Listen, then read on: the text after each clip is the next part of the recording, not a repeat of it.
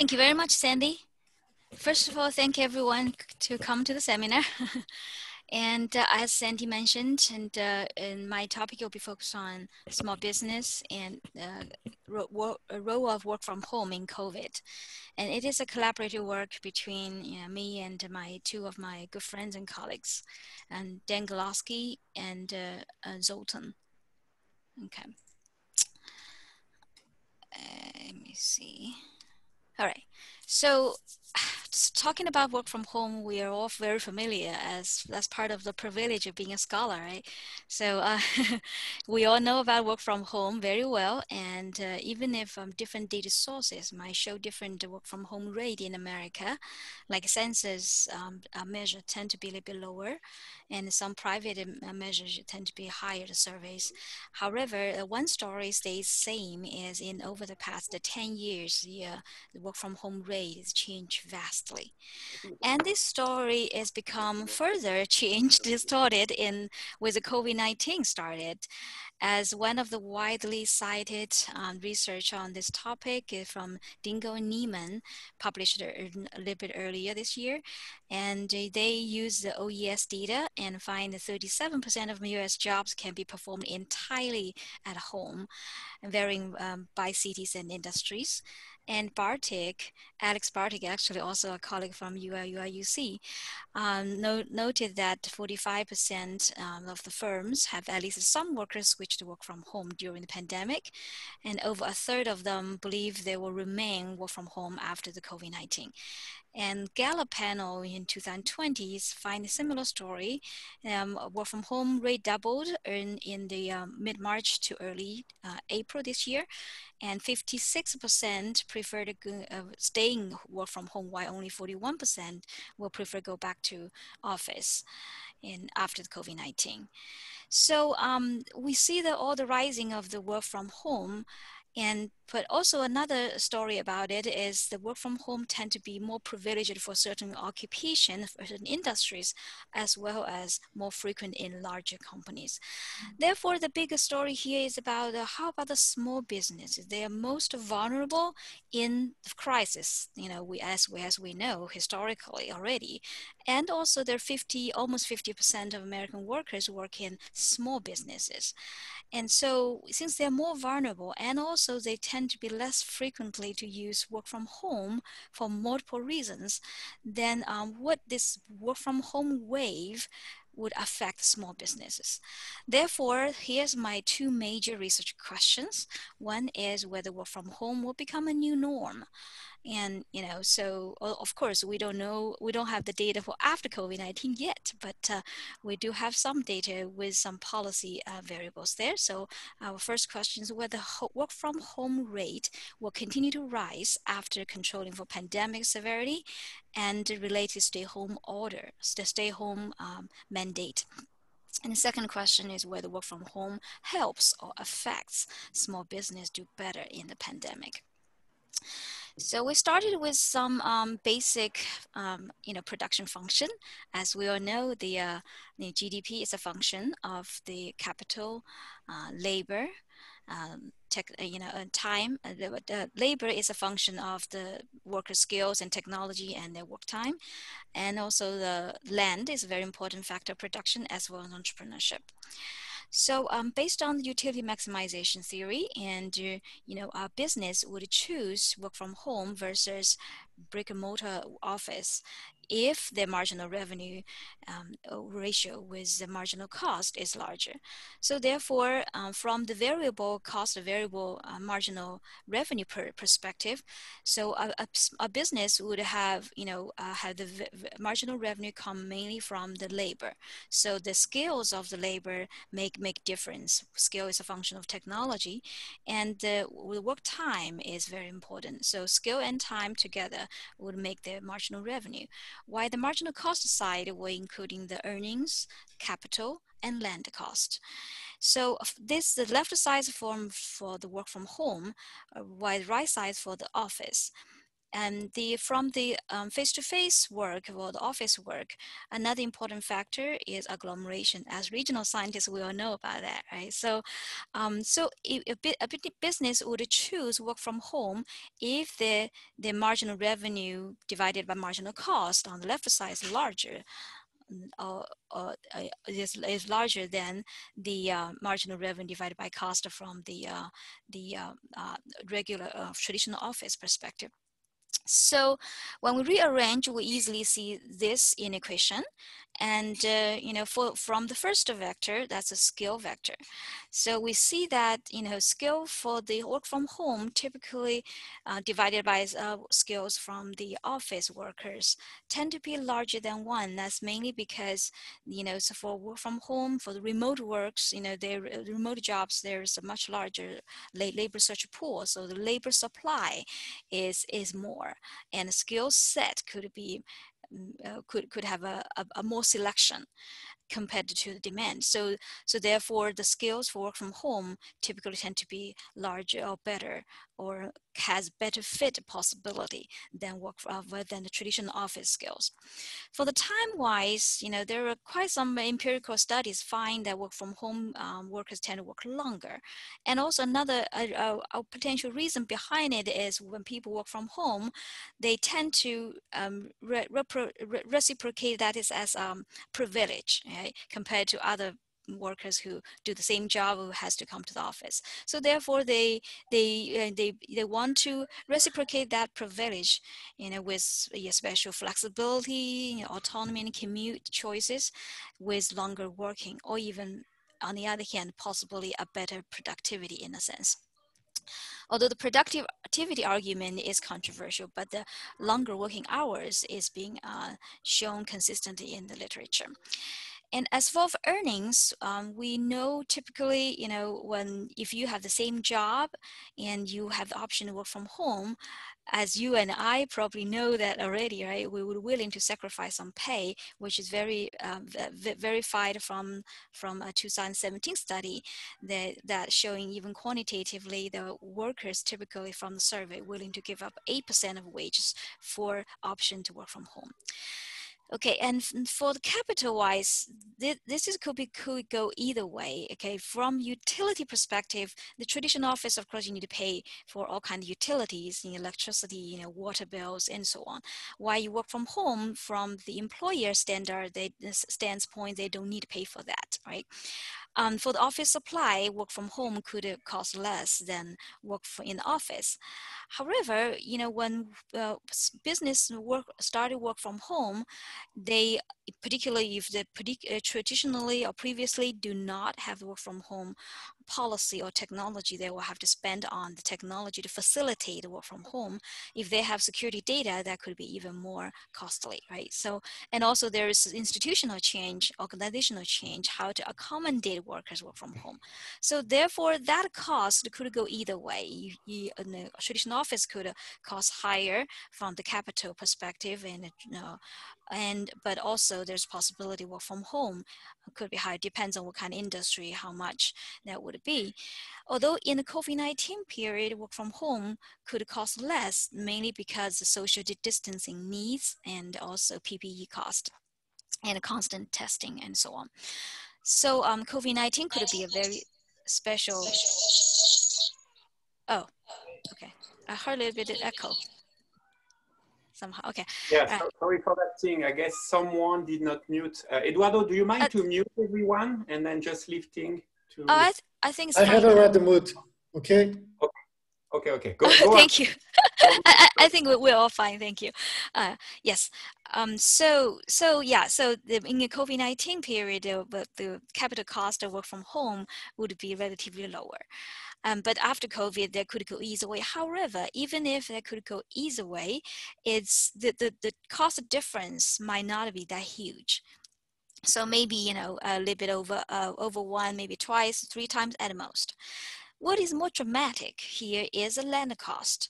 If a company has office, of course, we all know they have to pay for the rent, right, month to month. And the commercial real estate is quite expensive, particularly in good locations.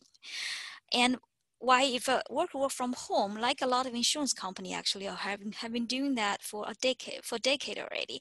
What they did is all the, like financial workers or nurses, they all work from home, and they purchase all the equipment for them. But the, insurance company, they don't need to pay for the real estate cost for those workers. They have a lot of nurses all through the out of the country, a lot of financial workers, they work from home. So the land cost will be huge. So on the real estate expensive. On the other hand, for employers, for workers work from home, the land cost, marginal cost for per worker is zero or close to zero. So therefore, the ratio become proxy to positive infinity.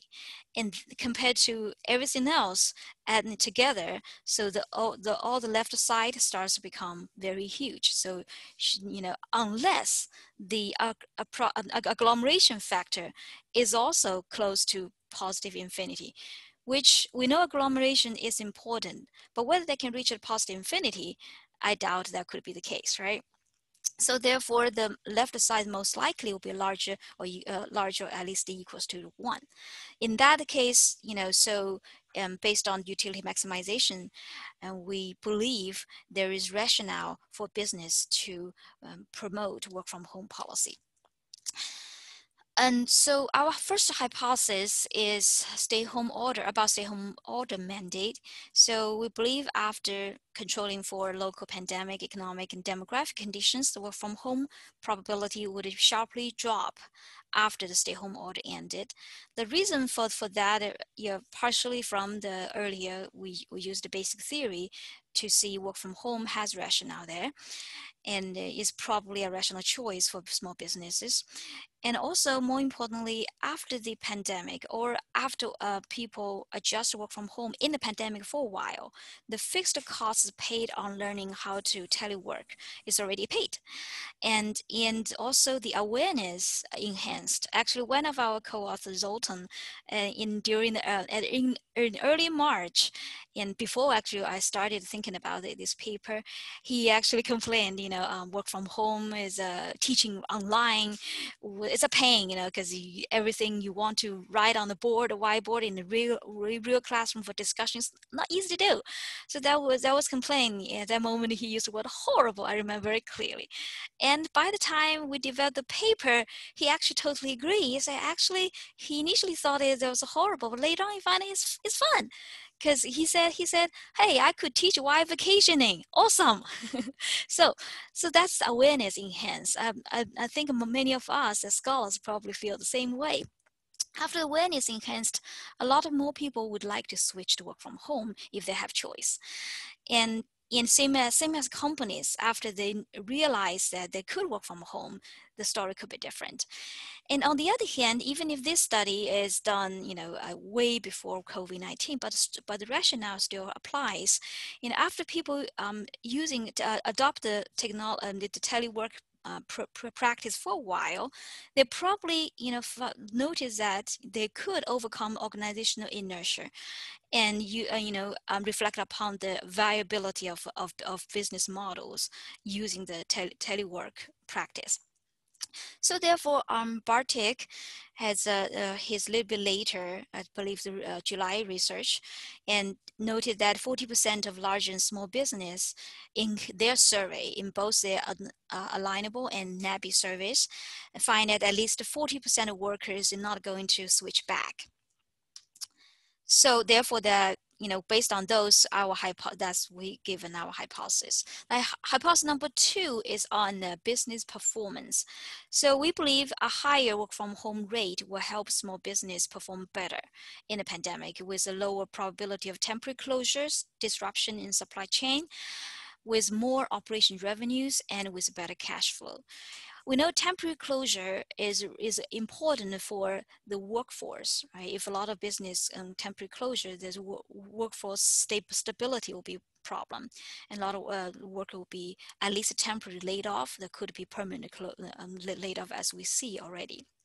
And if there disruption in the supply chain, that would affect the economy as a whole. And operation revenue is typically used as a one basic measure for business performance. And cash flow positions is important to see how soon, or the time to failure, how soon a business would fail. So therefore, we use those four measures to capture the four different dimensions. And as Bartik noted, in 43% of the small business in their survey, and temporarily closed already in the pandemic, and that's based on his little bit, I think, April research, and also they're fragile in the financing with only less than 1 month of cash flow on hand. That also shows how important to measure the temporary closure and cash flow. And the reason we believe work from home would help a business, because first of all, work from home have saved the turnover cost. Quite a few research cited here noted that work from home can reduce the stress level, and also promote a work-life balance. Because of that, it enhances enhance the workers' welfare in a sense. So therefore, there's lower turnover. And also there's evidence shows the work from home have elevated productivity, although not every empirical studies agree that. A big rationale on elevated productivity argument is mainly related to less absenteeism, which is related also to the turnover cost as well. In the COVID-19 period, the work from home keep productivity up. And we saw quite a study already show that the reason is quite clear. So therefore, we believe work from home rate will help a small business perform better. Our empirical models, we basically have two major base models. One model is using dependent variable as work from home rate or probability. And the key independent variable is the policy variable, dummy variable actually, whether it's after stay-home order ended or not. And we control for the COVID severity, economic conditions, demographics. And we also added all kind of variety of models with industry controls or with not contest controls. And we used 3 different models to test the same set of variables. We first, of course, started with 50 effect models. And considering there is the correlations among states and within states and between states, we also used population averaged GE model. And also when we added the industry, we also used the two level mixed effects models to verify. And so yeah, the top would be the fixed effect model, and for the population average model. The bottom equation is for the multi-level mixed effects models. For our hypothesis number 2, we just switch gear for testing the effect on the small business performance. It's a performance measure including operation revenue, cash flow, temporary closure, and disruption in supply chain. And our work from home rate lagged by 1 period would be the key independent variable controlling for the pandemic, economic, demographic, as well as financial assistance such as paycheck protection and other assistance program. Those are variables. As you can see, we draw the variable from various sources, right? For good things, because of COVID-19, as scholar, you all know that a lot of those data become open source for us to use. So that helps a great deal. So work from home is our key measure. We measured by a percentage of workforce work from home. That's from MTI measure. And typically the work from home is measured with radius less than or equals to 1 mile from the home location. And the data is from the multiple sources from the mobile device location tracking. And after stay-home order ended, that's from University of Washington RHME data. And in the United States, the first stay-home order started is from March 21, and the first stay-home order ended starts from April 25th. And our business measures from Census Small Business Survey, including the 4 measures. And small business from census perspective means less than 500 employee or at least $1,000 revenue. And certain sectors are excluded because of survey, and it's an email-based survey, and they reweighted it to for the non-response buyers possibility. COVID data is from Johns Hopkins, as you know, and the economic data from Department of Labor and ACS, and Democrat from ACS, financial system from the Small Business Survey. And typically, this one it just shows the first few basic measures using daily data, and the gray area shows the after the COVID, after stay-home order ended. And you see the red shows work from home rate. When the pandemic just started in the United States, started getting known everywhere, right? The work from home rate is high. And when the stay-home order started, the work from home rate is high. And when stay-home order started to end around April 25th, and the the work from home really dropped. But later on, with some pandemic, this is a caseload rising again, the work from home rate start to gradually pick up again. This is just purely descriptive without controlling any other factors. And the death rate, as we know, is kind of stable in a sense, typically ranging around 1 to 2%. This is summary statistics. In America overall, based on the data we saw, is around 27% averagely for the work from home rate, and the minimum ranging from only 5% to 56%. And those are the other measures. As you can see, the dates from March 21 to July 28th, and we don't have time to go through all the details, but yeah, those are just summary statistics, and there's more summary statistics from the business perspective.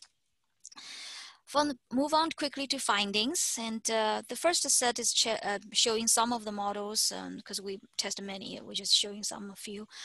For the hypothesis number 1, as we see the after stay home order ended, the work from home rate actually goes up instead of going down. So you would think after stay-home order, the mandate ends, a lot of business will reopen with more people, or will be less people work from home. But after controlling for everything else, we actually see work from home rate is positive, goes up. Goes up by 0.5 percentage point. And because the measure is rate is less than 1. So yeah, after the stay-home order ended, it goes by from 0.5 percentage point after controlling the time effect to almost 2% increase. So so when we added the time effect, we see the time effect is also positive. So which means work from home rate goes up averagely by day, each day. Okay, by 0.03 percentage point. And this one, just based on model 4, visualize the effect. And for hypothesis number 2, we select a few models to show here, is also shows that work from home rate does help to increase the percentage of businesses that have the cash flow from 1 to 4 week ranging till 3+ months, have no effect on small business that has no cash flow on hand. And it helps to increase the operation revenue, and the lower the temporary closure rate, and lower the disruption in supply chain, controlling for all the other time effect, COVID, pandemic, economic and demographic, as well as the business assistance, financial assistance. We put the PPP, the Paycheck Protection policy here, just want to see, you can see the Paycheck Protection policy does have the positive effect on business performance. And those is based on the mixed effect models, and it does shows different from a linear model. And those just visualize the model we just shown. As you can see, the no cash flow has no effect, and the others have cash flow for longer period has a positive effect there. And those are visualized for the effect for operating revenue, temporary closure, and disruption. And robustly check, we actually run totally 43 models, ranging from adding different specification in the variables and try alternative models. and try different effects and using different data frame. Anyhow, so a good thing is our key findings are quite consistent across all the 43 models. And also the key statistics, like log likelihood, chi-square test, and F-test are showing pretty good results. So that's our robustness check part. For the discussion part, we're mainly talking about certain concerns mentioned in the literature. And first of all, the COVID-19, if COVID-19 give us a specialized expedite effect for our adoption of the telework practice, and that could be a teleworking or work from home could be a creative distraction. If that's the case, it could really shift work from home become a new norm. If that's the case, then work from home ready companies may be further adopting work from home to carrying the wave better is important. For others, the companies that is not necessarily work from home ready, maybe try seeking some new solutions, do some more viable approach. As we see a lot of the retail businesses start to do delivery or curbside order, all those kind of new approaches which you never used before. So new solutions to adapt to the new norm could be useful. And then a very important part of it is from HR perspective. A lot of employers hesitant and to adopt work from home, even if they're work from home ready, mainly because they're concerned about the control surveillance. So a new HR or labor relationship policies or a practice would be very important, as well as the career path concerns from employee perspective. Often we see, if you don't appear in office, you probably have less chance to be promoted. So in that case, the new policy would be a need to adapt to that, as well as the psychosociological distance. As we know, there are a lot of the psychological or psychiatrist appointments numbers goes up during the COVID. So those need to be adapted as well. Of course, the COVID-19, if we just work from home, there is a huge implication in urban planning and city externalities, the industrial location transformation, and as well as a huge implication on digital divide, as now the divide will be very wide between those who have the technology and skills and those who have not. So our conclusion will be, from the basic theoretical perspective, we see work from home has some rational potential attractiveness, and our empirical shows work from home could be a new norm. Based on the data shows after the stay-home order ended, COVID-19, the work from home rate stays high, actually rise instead of drop after controlling pandemic, economic, and demographic conditions. And we see work from home also helps the small business mitigate the negative pandemic shock. And so certain policy and practice to promoting work from home might be needed. As a concluding point, since we are more focused on small businesses, and we know small business on the one hand is very vulnerable, on the other hand they're nimble and creative. So as historically shows, small business could be the vanguard for a new creative destruction. So we hope that is the case in this pandemic as well. So that concludes my presentation, and here's my contact links. Very interesting and very relevant for the months to come, because I believe with the pandemic, the way we work is going to change tremendously. So I have a few questions for you. Number one is related to whether there is a way at all to include the role of the economic sector you belong to, because that work from home aspect differs very much based on the kind of sector you belong to. Just to give you an example, among my neighbors here, some are dentists and they have their own business. As you can imagine, they really had a tough time because of COVID, because no patients will come. On the other hand, I have other neighbors who already work from home for a bank or a company, insurance company. So for them, it was no different whatsoever with the pandemic. They already had that kind of setting. So eventually, including the sector aspect. Secondly, is there a way at all from the data you have to figure out whether there is a difference in the effect based on whether you own the company or whether you work for the company? I have in mind that the owner of the company really would like to see people back in the office, whereas the staff eventually is more reluctant for reasons you have made clear. And then very last point, at the end of the day, it seems to me the structure you're using is a diff. Yet you did not mention it. You did not say it anywhere. So you may want to eventually make it clear and eventually also remind us if anyone has done diff on questions which are somewhat related to you. But Ting, fantastic work. I really enjoyed it. Thank you so much. Thank you so much for your comments. Let me just quickly address that. First of all, for the sector, yes, actually, when I initially started that, I did focus on the sector. Unfortunately, we did try different sectors, but unfortunately, we did not see a major difference in the sector. Part of the reason is that, you know, the data when I did the paper, I did that at end of July. So yes, you can see the data ends as end of July. So the data limit, the time period is limited. With the sector data is actually weekly data, and that data ends end of June. So we have limited data points in a sense, for particularly certain sectors don't even have enough points.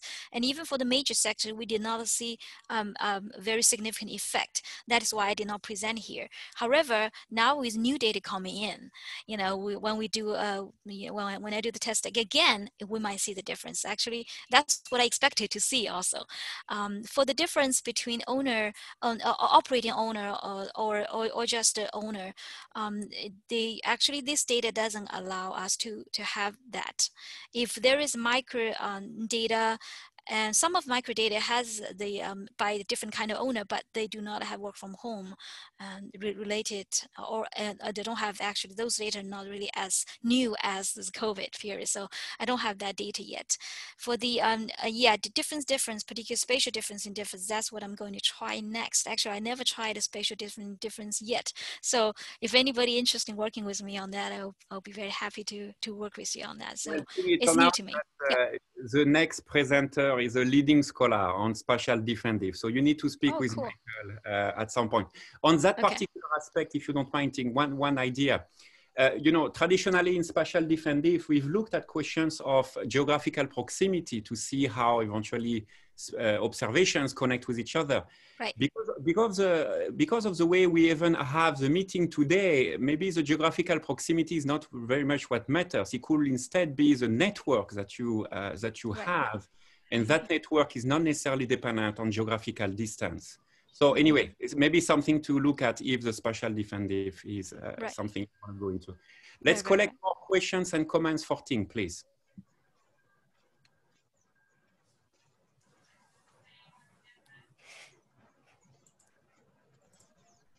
Someone is speaking. I'm not so sure. I hear a bit of noise, but it's not very clear. If you have a question or comment for Ting, please unmute yourself.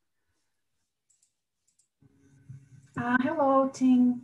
Hello. I'm Claudia. I am a professor at West Virginia University. I'm wondering, I'm not sure, I'm not familiar with the data you used. So I was wondering, did you account at all, or can you account for like how creative the company is? So how quick they are adapt to, I don't know if there would be a measure for that, but I was just curious from what you found and discussed. Thank you for your question. And I actually did test it on some of the, there are some measures like a delivery change, method change. Yeah, I did initially did some models on that, but I did not see very clear impact on that. Part of the reason is among all small business, those using the delivery measure change is relatively a very small fraction. So that's why, and also as I said, at this moment, the business data is weekly data. So the data points are a whole lot less. So that could be another factor. Once I use a newer measure, and particularly, I mean, newer data with more data, particularly with all pandemic going deeper right now, right? And in particular, or maybe or even a few more months with more data points and more adaptation going on, we might see the difference. Yeah, thank you very much. Okay, Anna, thank you so much for the question. And Ting, thank you so much again. Very interesting presentation, very relevant. And we would like to hear the new version whenever you have the new data, Ting, okay? Thank you very much, Sandy. In 6 months from now or something. Great. Yes. So we are moving from Baltimore to Purdue, West Lafayette in Indiana. And the second presentation is by Professor Michael Delgado. And the title is going to be Peer Effects in Fertility and Son Preference of China. So why don't we give the co-host privileges to Mike? Okay. Can you make that happen? Okay, good. I think it's sharing, is that correct? I see your screen. We are good. You're good to go, Mike. Thank you so much. All right. All right, thank you very much, everybody, for having me here. And thank you, Ting, for that presentation. That was really interesting and very timely. Okay, so this paper is a paper I'm working on with one of my graduate students, Edie Yao. And as you can see from the title, this paper is about peer effects. One of the things I want to emphasize, this is sort of right in the area of a big interest of mine and hers, and that's using observational data to try to combine with spatial econometrics to try to understand, identify and estimate peer effects. So you may have seen a lot of research lately using experimental data to get at peer effects. We're actually trying to use spatial econometrics to get at those same things. Okay. I just want to kind of jump right into our research interest. The paper is about China. The paper is about whether and to what extent so-called peer effects are influencing the decision of families to have a second child and whether or not to have a son. I do want to just note here that these two questions are obviously related, but they are distinct. Okay, so the first research question is specifically, do Chinese households decide to have a second child in part because their peers do? The second question is, do Chinese households choose to have a son in part because their peers do? And this is, so just to clarify the distinction here, choosing to have a son does not mean that the second child is a son. This could be that any of the children is a son. So a lot of things to unpack here. Obviously, peer effects, what do we mean by that? What's a definition? I'll try to go through a little bit of the relevant culture and policies, the socioeconomic importance, and then, of course, try to get into what we find in our analysis. So I want to give you a definition of peer effects. I think this is a pretty standard definition. This is a quote that comes from Brock and Durloff, and I chose Brock and Durloff 2001 because they are focused on peer effects in a binary choice problem, and that's what we have here. So this is sort of the most relevant, but I do think the definition is pretty general. So, quote, the utility or payoff an individual receives from a given action depends directly on the choices of others in that individual's reference group. So the key phrase there is that it depends on the choices of others. So not the characteristics of others, but the actual choices of others. And so if you're familiar with spatial econometrics, I mean, this is inherently a spatial econometric model. Okay, so that in a spatial econometric model, you would have Y on the left-hand side, you would have Y on the right-hand side of the regression, of course, multiplied by the spatial matrix. And so you'd end up with sort of the outcome of my neighbors or my peers on the right-hand side. So that's inherently kind of a model of peer effects. And so theoretically, there's a lot of ways that peer effects might manifest different behaviors. Often we're thinking of some kind of conformity in behavior. Okay, so from the same paper, they say that when these spillovers are positive in the sense that the payoff for a particular action is higher for one agent when others behave similarly, the presence of social interactions will induce a tendency for conformity in behavior across members of a reference group. So what that basically means is, we're going to be looking at households in different counties in China. So you may observe different counties and you might observe different rates of second child births or different male-female ratios. There's a lot of reasons for that. We're going to try to focus on, these positive spillovers such that when more people choose to have a second child or more people choose to have a son, then if I live in that environment, then I feel less comfortable if I deviate from that behavior, and therefore you're going to see these kind of clustering of behavior. And that works in the opposite direction. So if you're in a place where fewer people want to have a second child, then I might feel a little bit awkward having a second child, so I'm more likely to choose to only have one child. Okay. So I don't think I need to talk for too long about the preference for male offspring. I think that's pretty well known.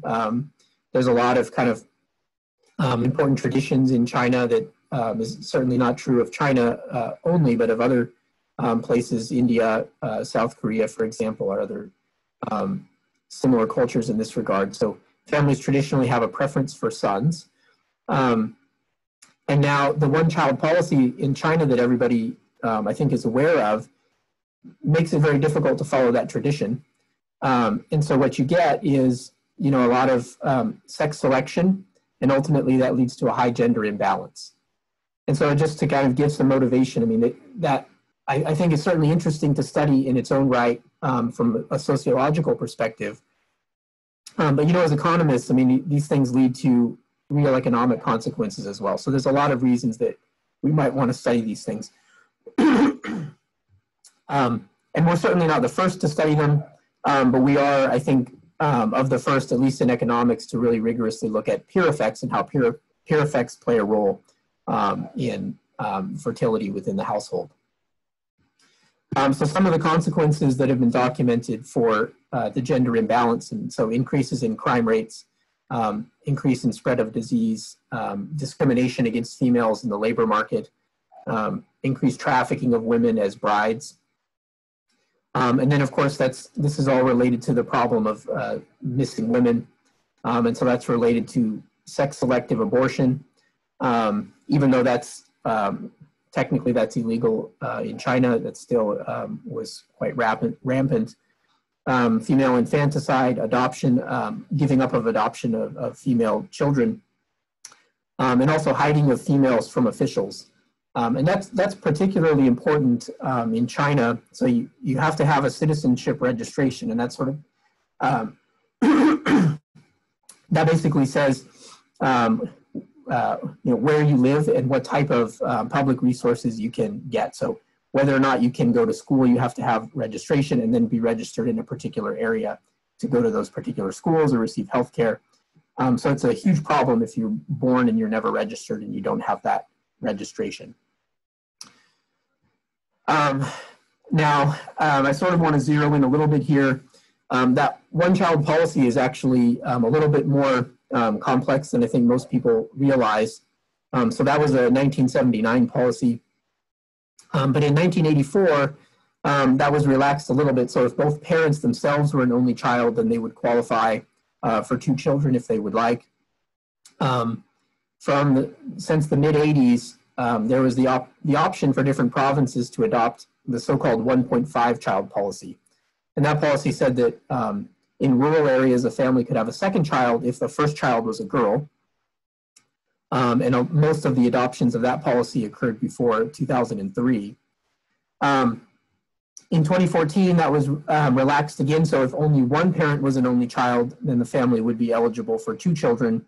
And then I think most people were aware in 2016, there was a lot of attention that the one-child policy was completely relaxed. And so now you could say it's a 2-child policy if you'd like. We're not directly studying any particular part of this policy, but we're sort of focused on this 1.5 child policy in particular. So that would allow families to have a second child if they had a first girl. So we're going to have some control variables in the model to sort of help us identify the families who sort of qualified under that policy. Okay, just to give you a little bit of the data here. So, so in the 2010 census from China, so the sex ratio at birth was pretty high, 1.16, 1.19 males to female in urban and rural China. And the World Economic Forum, this is in 2020, ranks China last out of 153 countries in terms of sex ratio at birth. Um, so an important issue, I think, as many people are aware. Okay, I want to switch gears a little bit and talk about the econometric models we're using, particularly noting again, we're using observational data to try to disentangle some of these different effects. So if you read the literature on peer effects or network effects, they'll use words like network structure. This is basically distance. It's basically space. The traditional spatial econometric models didn't really stipulate exactly how that W matrix was created, although often it was geographic. But it can really, it really coincides nicely with these network models. And really what's happened here is, the models, the spatial econometric model has often now just been grounded in some kind of game theory that allows one to establish the micro foundations of that model, and that ultimately helps us have confidence in identification.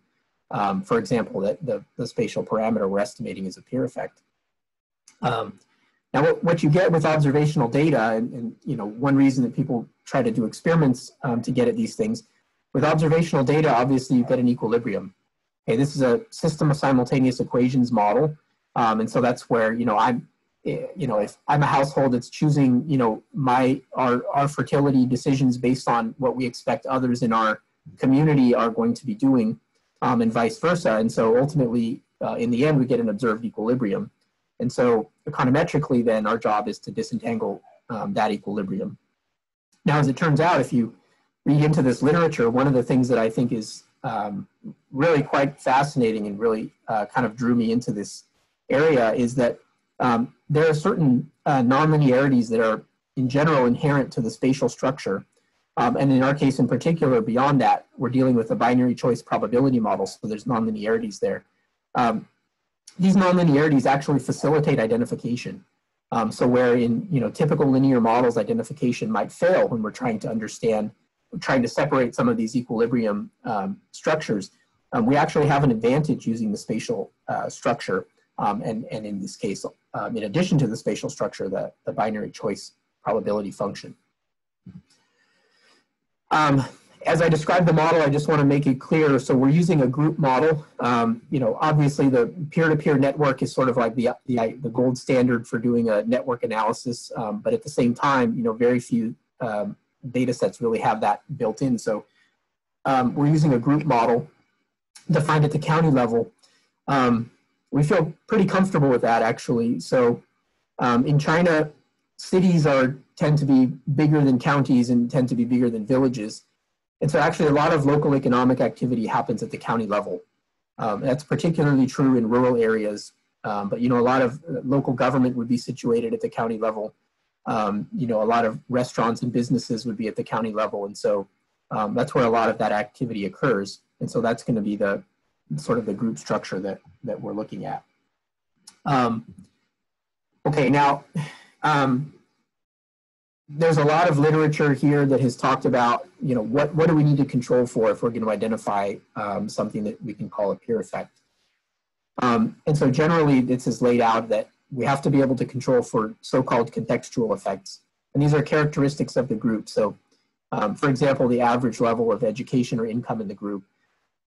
And that's in recognition that, different characteristics of the group might give rise to sort of different beliefs or different perspectives of different groups. For example, whether it's, how important it is to try to have a son versus, just having a surprise, whatever the child is going to be. And so different individuals will operate differently in different groups. And so, of course, that could give rise to what appears to be equilibrium behavior, where you see certain groups have higher incidences of male children born versus other groups with more female children born. But that need not be an equilibrium peer effect. That simply is based on different group characteristics. So we have to control for these contextual effects. Correlated effects, which are group level common factors. So, different groups will be subject to different laws, regulations, maybe even differences in culture. And so, in China, often I think the province level is sort of a way that people sort of divide differences in culture and local laws and regulations. And so we're going to be controlling for these correlated effects, these common factors at the province level. And then, of course, there are individual effects. I mean, everyone has their own different characteristics, and that certainly plays an important role in decisions as well. Okay, so this is going to be a binary choice model. It's structured from a utility function. And so the coding here, this is the utility function for the household. The coding for Y is 1 if you have a second child, or in the case of our second question, if you have a son. The opposite coding is a -1.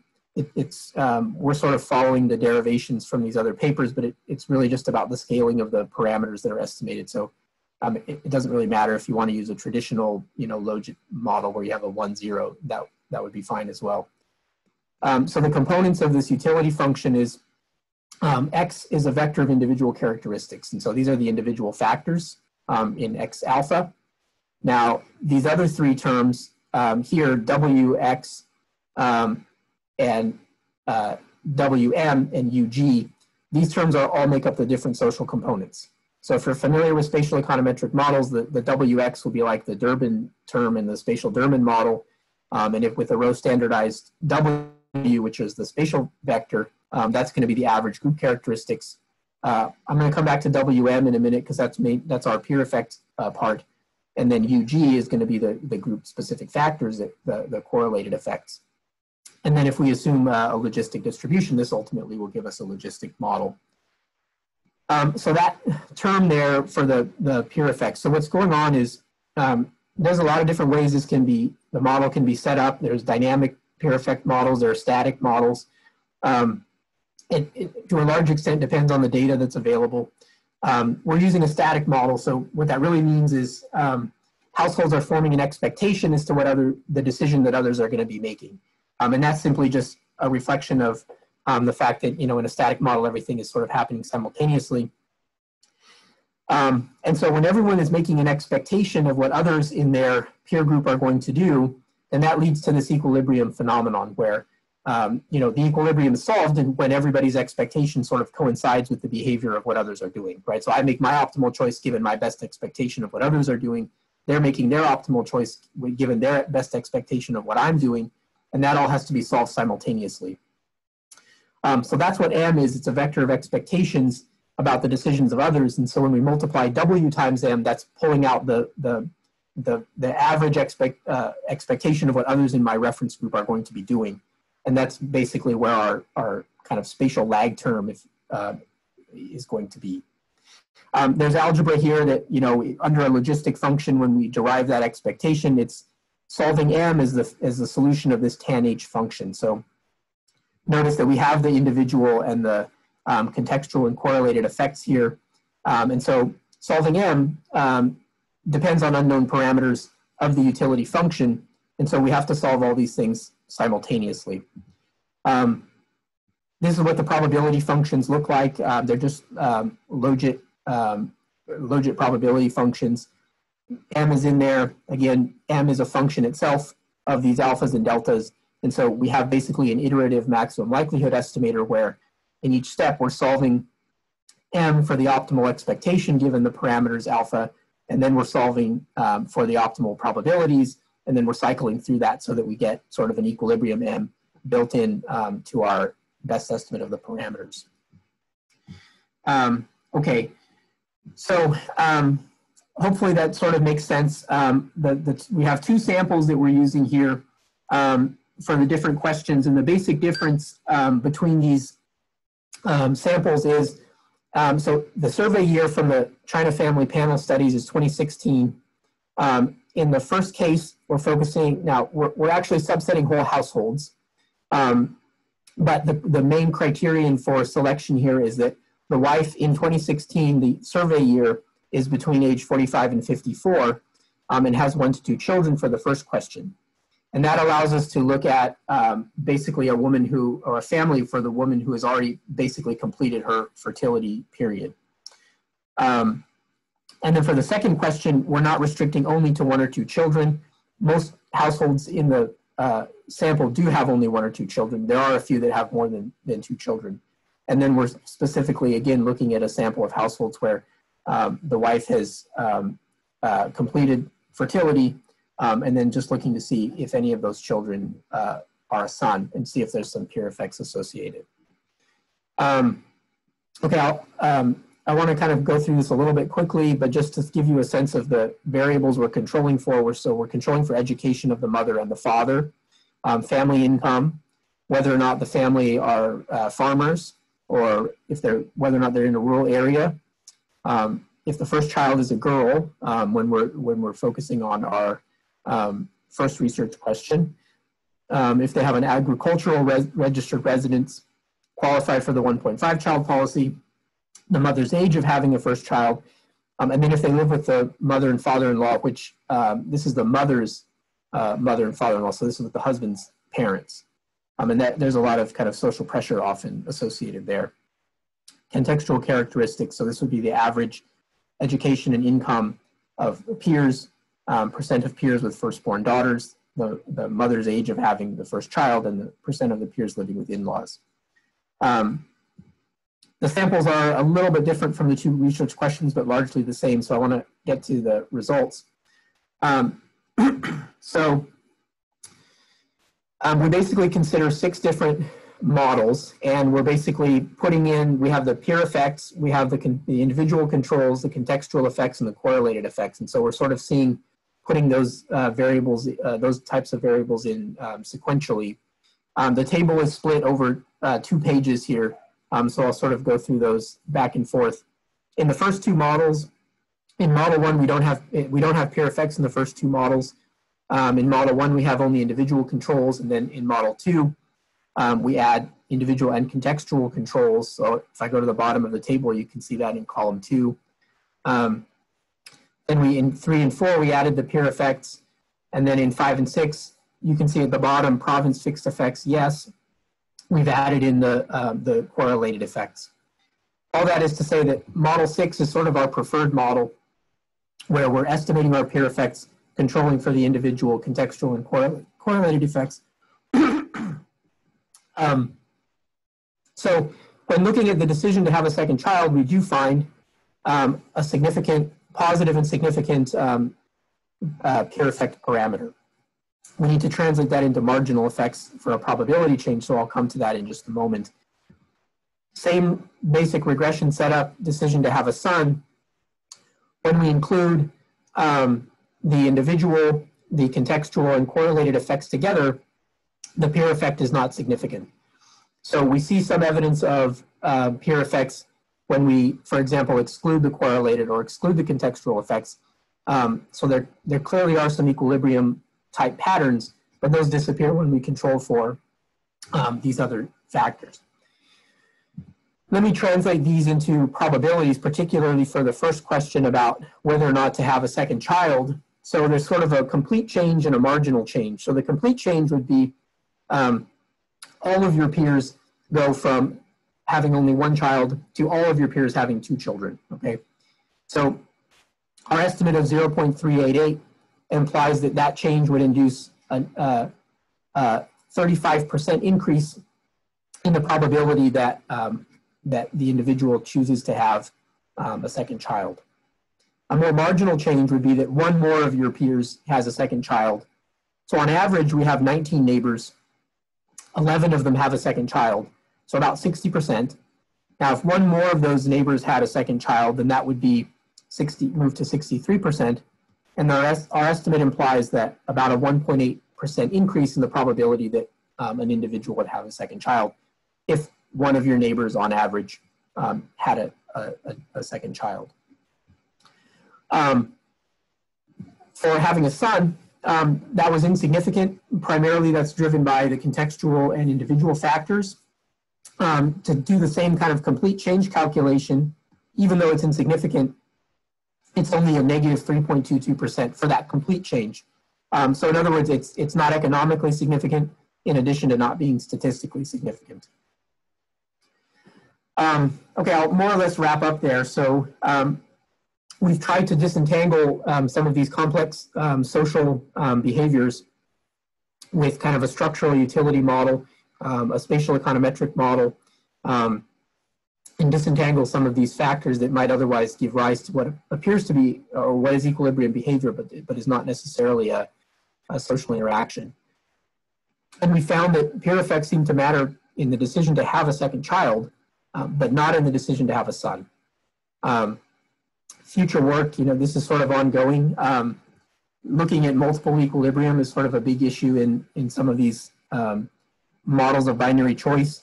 Beyond this particular project, looking at dynamics or looking at peer-to-peer networks, if that would be available, could be something of interest. So I'll stop there, and if there's any questions, I'd be happy to try to answer those for you. Ike, thank you so much. And as usual, your work is super interesting, very relevant, and very technical. So I really love it. Couple of questions for you. First one is actually on a clarification. I have to admit, Mike, until you presented the data and really the fact that you have three levels, there's the individual level, and then the peer effect level, and then the county level, I have to admit it wasn't fully clear to me. So maybe I didn't catch it, I don't know. But you may want to make it super explicit from the beginning that observation I is indeed the individual or the family, and then you have those two additional effects. Once that's clear, I think then it's much easier to introduce your WM and your WX? Why, I forgot. So that's the first point. Second point, I think definitely a lot of spatial econometric works is going in that direction whereby you have more than one lag of your dependent variable. And here, including those two kind of hierarchies, if you want, peer effect and geographical location based on the province you belong to is absolutely wonderful. Now, I'm not a specialist of that, I have to admit. That specific aspect of spatial econometrics, I haven't looked at it very clearly, but two elements. Number one, you may want to update us a little bit for sort of us like me who haven't followed that point of the literature with respect to where we're at on that point. The only reference that I'm aware of along those lines is some work which is now quite old by Lacombe, Prof, and PPGE-PUCRS.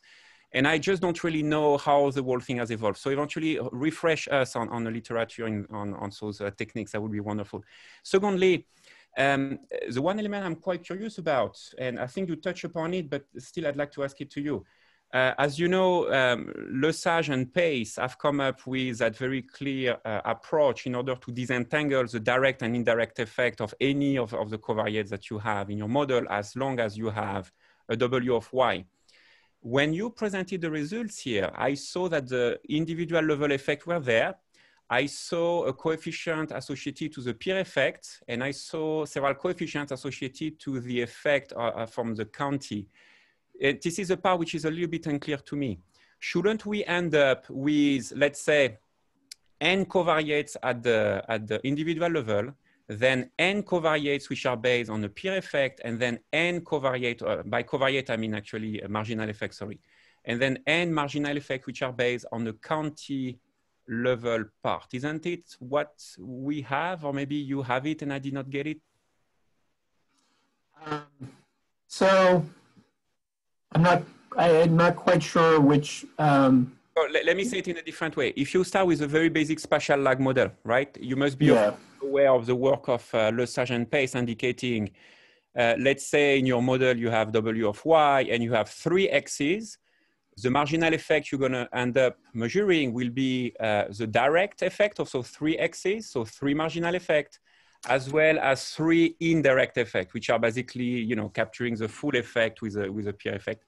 Here in your case, because you have 3 levels in your hierarchy, I was expecting to see 3 groups of marginal effects. I see. Yeah. And I did not, so I'm a bit confused on that. Could you clarify that for me? Yeah. So what you could do, what you're referring to is essentially to say, if an X variable changes, then that's going to update this M equilibrium.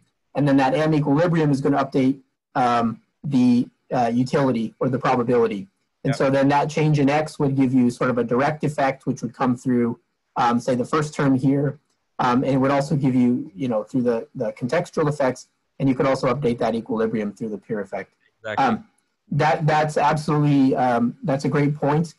So the only thing that we haven't looked at calculating that at this point yet. The only thing we're basically looking at is how this change in the gamma parameter corresponds to a change in a peer effect when one more person added, say, a second child. So basically that is to say, those different effects you're talking about are in there. We haven't calculated any marginal effects with respect to the X's yet.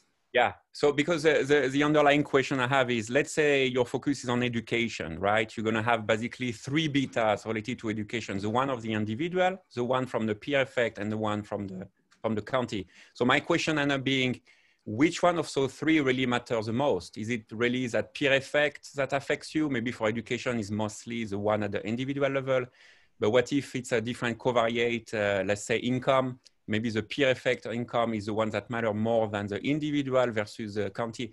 But anyway, it's fantastic work. It's yeah, very, very technical, very interesting, Mike. Thank you so much. Yeah, good comment. Thank you. Yeah, sure, of course. Why don't we collect a few more comments and questions for Mike, please?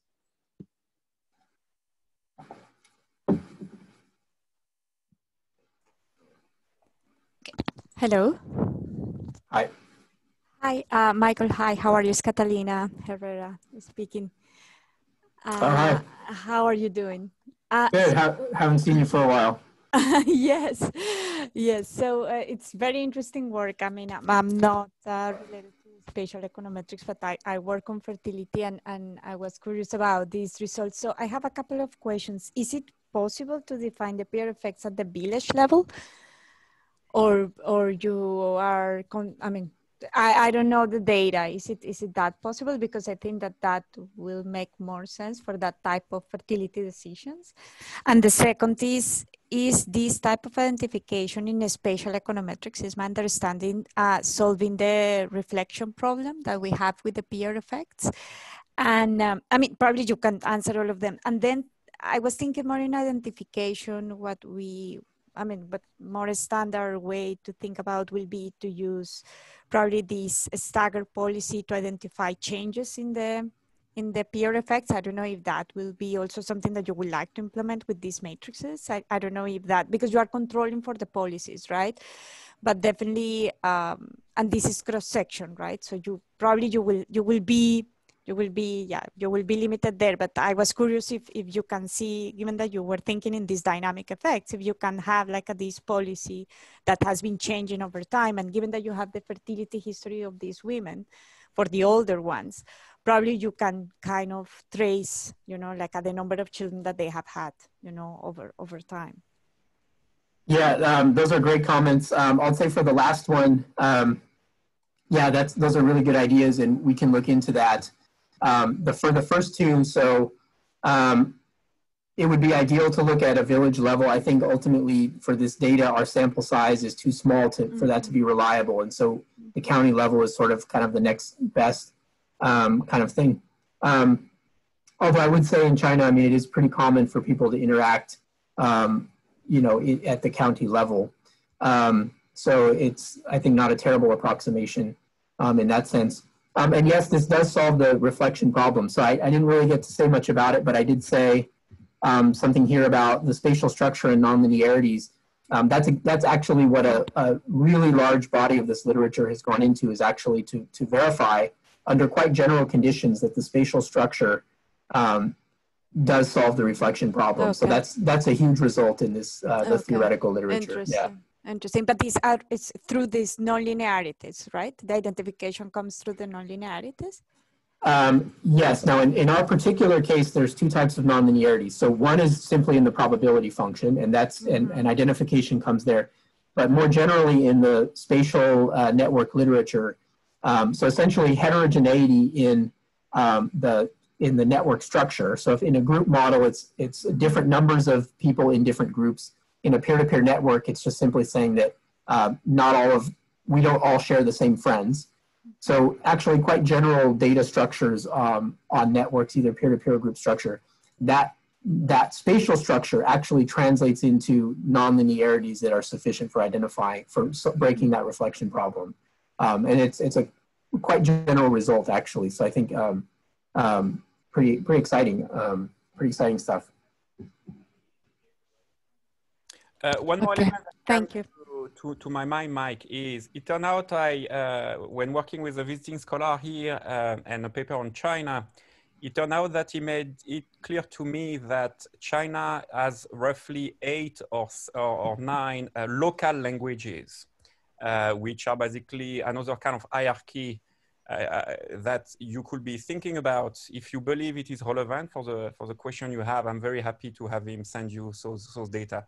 It could eventually provide a different clustering, say, than the province level you have, like much bigger special units.